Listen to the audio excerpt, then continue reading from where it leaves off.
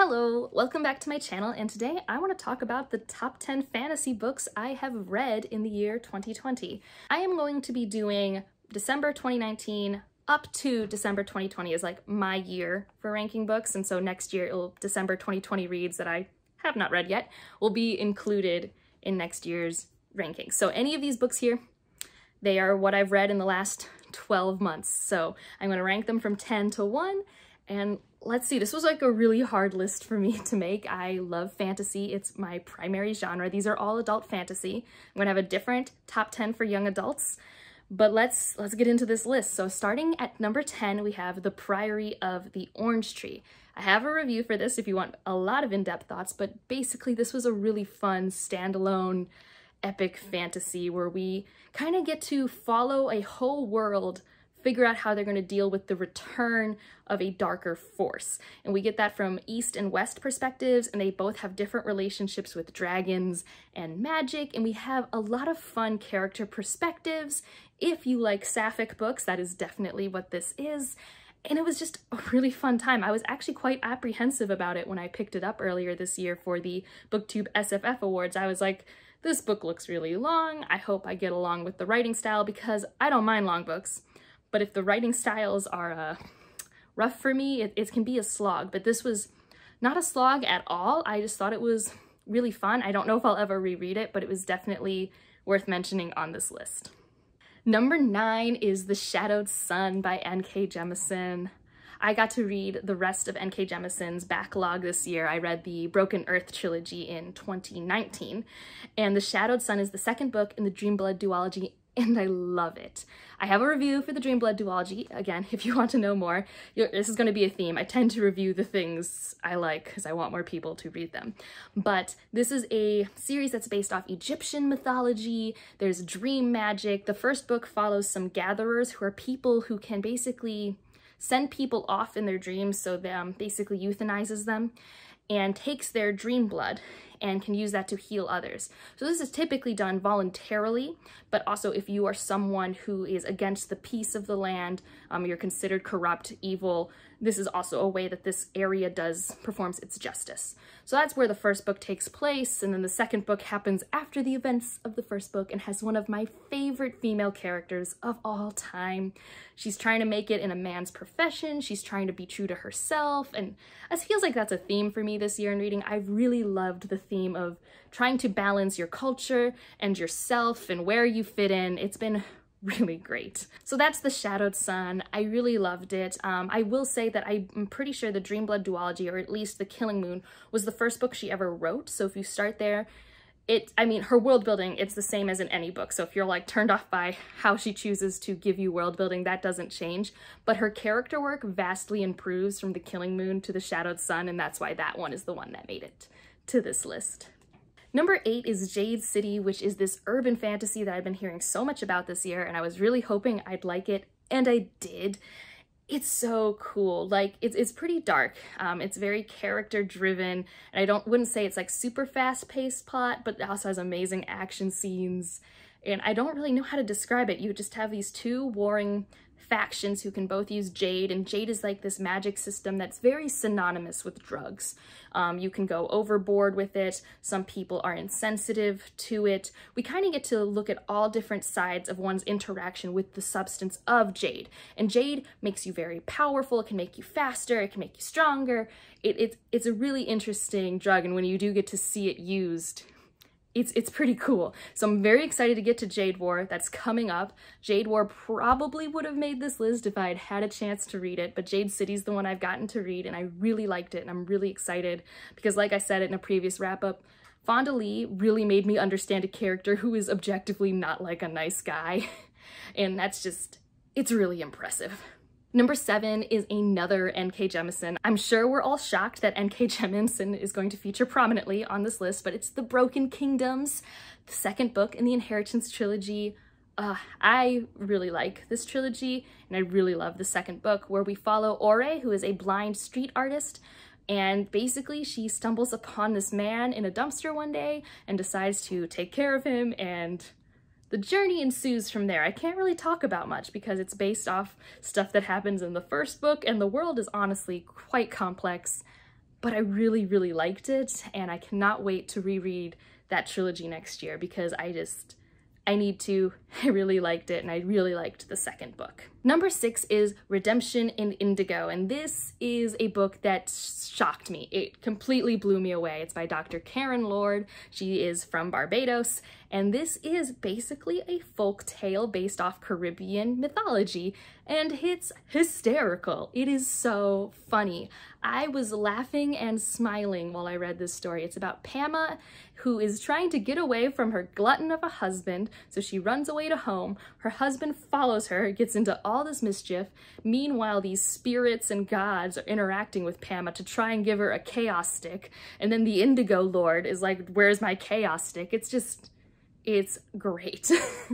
I mean, that's all I'll say. It's just a really fun folklore story with a lot of Caribbean influence. I found it really funny. It's very short, and I cannot wait to reread it.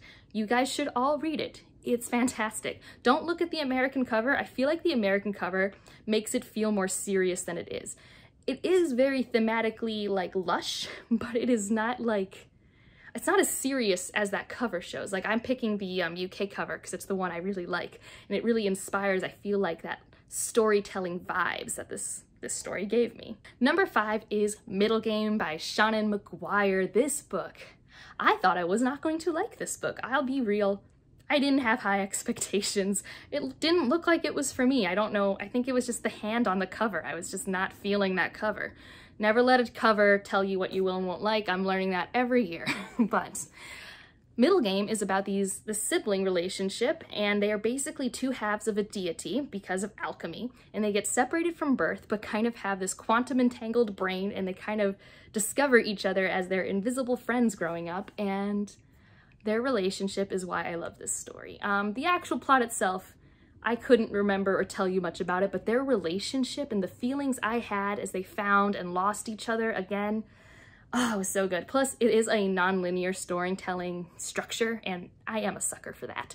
So the combination of those two things in a very accessible writing style made it a favorite of the year, and I had a pretty great time. Number 4 would be the conclusion to the Daevabad trilogy, Empire of Gold. So good. Such a good ending. I really want to own these books, but I don't like the American covers, and I don't want to spend the money on the UK covers. I'm at an impasse. The Daevabad trilogy is about 3 people, Nari, Dara, and Ali, and how they interact with the politics and magic of Daevabad, basically. Nari is from Cairo, and she basically has always had a knack with some light magic. She always just thought they were nice tricks, and then finds out one day she's part Nahid and gets taken to Daevabad by Dara. Dara is a very old warrior, and Ali is the prince of Daevabad at the time, but he is from a different family to Nari, who used to be the ruling class, and there's just all this politics and all this Middle Eastern like lore and magic, and the characters and the relationships are just so good. It was really good. I really liked it. I thought everything that happened was earned. I didn't feel anything was rushed. I loved all 3 of these books, and The Empire of Gold was no exception, so that's why it's number 4. Number 3 is the last N.K. Jemisin on this list, and that is The City We Became. I have a review for this if you want to watch it. It's also Baby Angela on BookTube, so if you really want to see me back then. I really love The City We Became. This is a love letter to New York City, where New York City is going to be born. Cities can be born after a certain amount of time, and when they do, they acquire usually an avatar. But New York City is so diverse, so complex, it acquires 6. And when it's born, it's a complicated birth, and it's about these avatars figuring out that they are avatars and interacting with each other to try and defeat the big bad. It's kind of very, I don't know, I feel like people do have issues with reading it, but for me, I found it very accessible. It's definitely a soft magic system with a lot of sci-fi elements, which I am very into. I love her writing style. That's no different in this story. And I had so much fun reading it. I had a great time buddy reading it with a friend. I've had friends back home read it, and I've been talking to them about it. We all have our least favorite and favorite characters. I have great memories with this book, and I love N.K. Jemisin's writing, so obviously number 3 is an appropriate spot for it. Now these last 2 are hard. was writing this list last night, and I left them blank because I know what the 2 books should be, but I don't know which one goes where. So I'm going to give them numbers, but know that on any given day, this could be switched, okay? Any given day. This is really, really hard. So I am going to say that number 2, oh gosh, I have to go on gut right now. Yeah, number 2 is Rhythm of War by Brandon Sanderson. Whew, I just did a bunch of spoiler vlogs. I'm still pretty close to finishing it. Like, I'm 3 days after finishing it. It was everything I wanted a Stormlight book to be. For me, this is a great Stormlight book. It was just so good. This is the 4th book in the Stormlight Archives. The Stormlight Archives is a book about a bunch of people realizing the apocalypse is happening while they're fighting petty battles, realizing magic's entering the world and figuring out how to use that magic, figuring out how to work together even though culturally and societally they are all on separate ends of the spectrum. And yeah, that's all I can really say about that series. It is about 5,000 pages long now. I really don't know what I'm allowed to tell you anymore. That's not a spoiler. But I love it. It's one of my favorite ongoing series of all time, and this book just like, where are we going from here? I have guesses, but there are lots of things I don't know. Like, there are 6 more books planned, and I am so intrigued. But it was really hard not to make that my number 1, because I feel like recency bias is what makes it the number 1 potentially, and time will tell, but I do believe number 1 has to go to The Sword of Cayenne. The Sword of Cayenne, again, I have a video for that. Probably by now, they're all just linked in the description because I've used up all the 5 things we're allowed up there, but The Sword of Cayenne was a book that was so emotional for me, I had to put it down for a day. Books don't do that to me. I am a heartless person when I read books. I typically only get emotional during musicals, but The Sword of Cayenne, it broke me. In a good way. Like, I love a good emotional roller coaster. Like, that's why I'm here for stories. That's why I consume stories, whether that's in musicals or movies or TVs or books. Like, I want to be emotionally invested and have my heartstrings pulled, and Sword of Cayenne did that to the max. I also love that it's a complete story. I love what the story's about. I know that narratively, not everyone loves the structure. Not everyone loves that its peak or climax doesn't happen right at the end. For me, I've kind of gotten burnt out a little bit on climaxes happening right at the end. Like, I used to love that. Like, I mean, I still love a good Sanderlanche, but I don't know, there's something about having a peak happen early and then you get to deal with the repercussions. This is probably just the me getting older thing, but I really liked that in the story. And I haven't told you what The Sword of Cayenne is about, but it's about this place called The Sword of Cayenne, and we follow 2 characters, Misaki and Mamuro. Mamuro is a 14-year-old boy who's very good at his family's waterbending type skills. They are masters at their craft, and he is very powerful, but he's also really awesome and not very arrogant and really willing to learn and take critique. I love Mamuro. And Misaki is this woman who is basically a noble woman in this circle. She's supposed to raise children, kind of be more docile, but she has a past that's a little more fiery, and we get to learn about that and what skills she has and what she hides from her family. And I love it. I really love that story. The more I think about this story, the more I hear critiques that other people have about that story, the more I'm like, but for me, this is like one of the most perfect books written for me. So that's why it had to be my number 1 of the year. I was also surprised at how much I liked it. Like, I thought I would. A lot of the people who have similar tastes to me liked it, but it was so hyped. So I was like, there's no way I like it as much as the internet. That's not how this works. No, I like it as much as the internet. I'm basic, and that is totally fine. So these are my top 10 adult fantasy books of the year. What is your number 1? Or do you have a similar problem to me in that you have 2 that are basically neck and neck? Because that's an issue.